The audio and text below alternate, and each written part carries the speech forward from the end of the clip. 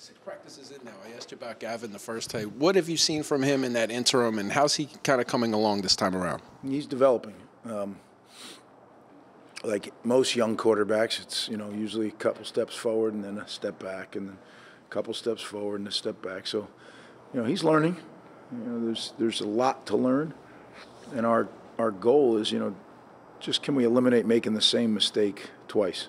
There's plenty of new mistakes to make. Let's go make those and learn from those. So, but he's getting better. He's getting rid of the ball more quickly, more decisively, more command of the offense. So it's positive.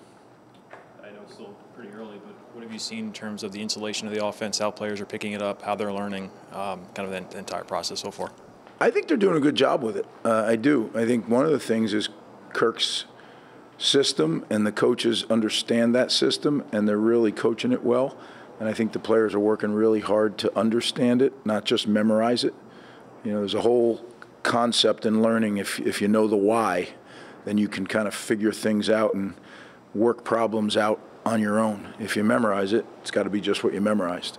So we're really trying to get these guys to understand the why. It takes longer on the front end, but I believe pays dividends on the back.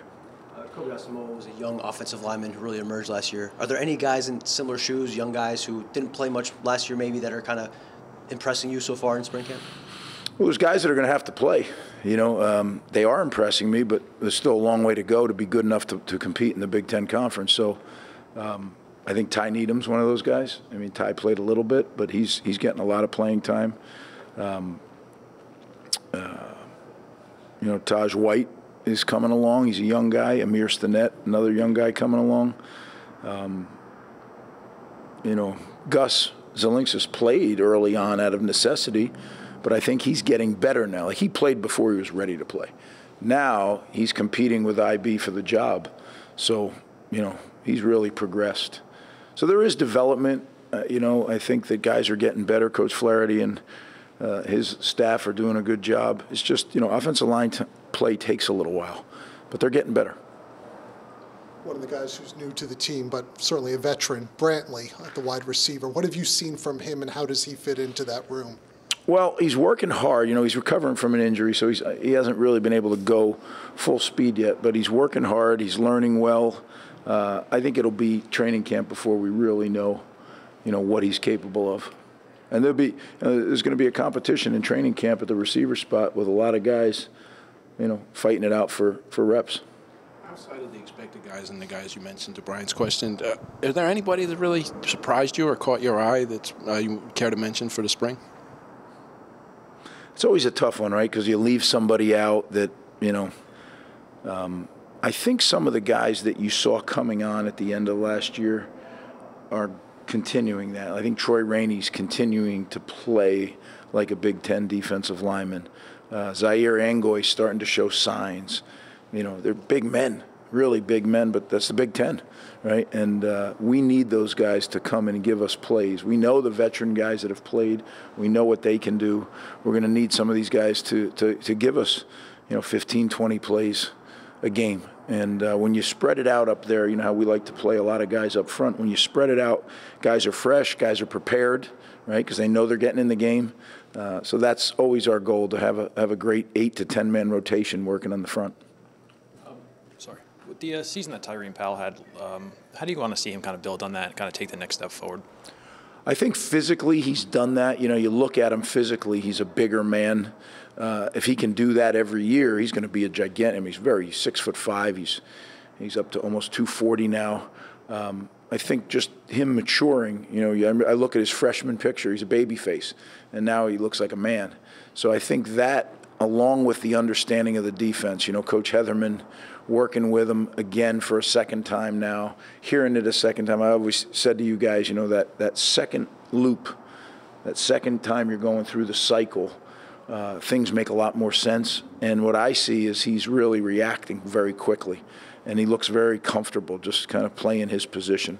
And he's good in the pass game and the run game. So I think, with some of the depth that we've been able to create at the linebacker position, that could be a real strength.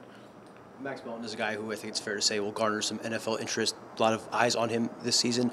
Where have you seen him grow this offseason? What do you think is really his ceiling, his potential? How good can he be how much can he develop through this offseason into next year? Well, Max can be as good as we've had. I mean, he's physically very gifted. He's become very focused, very, very focused on becoming a big-time cornerback. So he studies it. He takes care of his body. He's all about it. So I think that he's got a chance.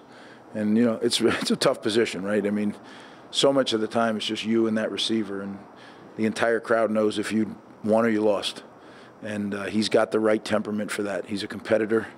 And, again, physically gifted, just really, really gifted. So we are very excited about our cornerback room as a whole. And, I think Max and Bean lead that room, Time for two more. I know you've talked about Pat Flaherty in the past and what he's bringing, but in terms of experience, what have you seen from him this spring, and what has he been able to instill with that group, a young group? Well, I think there's a confidence there, that he's done it at the highest level. He's done it with all pros, yet he's done it with college kids over his career. So I think our guys understand how fortunate they are, and I think they really listen, eyes wide open, ears wide open, and are trying to soak in as much as they can. It's no secret that's the position where we really must make the strides, to get the running game going, which will open up the passing game and all the things that we want to do on offense. So it starts up front. We're making progress. It's going to be a race against time.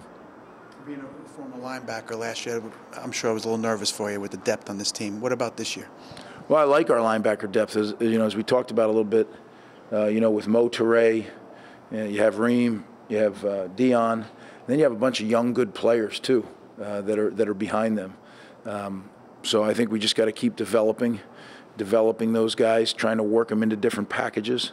But to have what I call three starters for the two spots, that's good, right? So we can rotate guys and keep them fresh. Last year those guys played darn near every snap until Dion couldn't anymore, right? So it does wear on you. But if you can have guys playing 700 to 750 snaps in a season rather than 1,000 to 1,100 snaps, that's kind of in that range is where things happen sometimes, injuries. So we're going to try to have them in that sweet spot somewhere, God willing, in the 700, 750 range, and rotate them so they're all fresh and they're all feeling better towards the end of the year. Last question, Chris. I know Reggie Sutton was facing a long road back. Is there any chance you think at any point this season he could be in the mix? Man, I hope so. I mean, Reggie is one of my favorites, and you're not supposed to play favorites, but he's been through so much, and he's been unrelenting in his attitude and his belief in our program. He's been a leader throughout, which isn't easy. When you haven't played in 2 years, yet you're a leader, right? I mean, and if you guys think back, Michigan week, so it's week 4 of the 2021 season, he goes down on the practice field. At that time, he was our best lineman, right? So he's done some things as of late that get you excited, like, oh my goodness, he might actually be able to do this.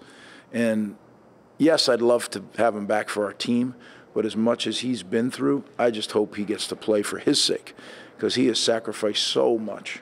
And I can't even tell you, like, the hours he has spent rehabbing his injury. I don't know how many people would do it, to be frank with you. He has just made up his mind that this is what he's going to do. So he's in my prayers all the time that this can happen. And it certainly would help our line if he can come back even close to what he was. He immediately helps us. So it could be really good for everybody. So